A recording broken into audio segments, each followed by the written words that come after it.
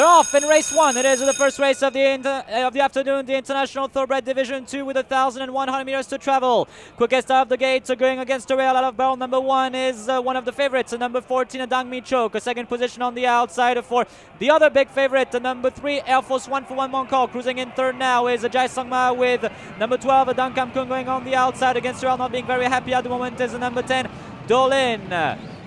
As they are swinging left in the bend, Pati Tongchai is also there. Mid-final turn, it is number 14, Dang Mi Chok, who still leads the way. Second position, 2 lengths back for Air Force One in front of number 12, Dang Kam Kung. Next follows Jai Song Ma with Dolin. Pati Tongchai is on the outside in front of number 2 on the rock as they make their way towards the home stretch with 300 meters left to cover now. It is Dang Mi Chok who will try to go home a winner. Dang Mi Chok is still in the lead since the beginning of the race, but here comes the big favorite, launched by One Moncon. Number 3, Air Force One. The switch is on the private jet to One Moncon.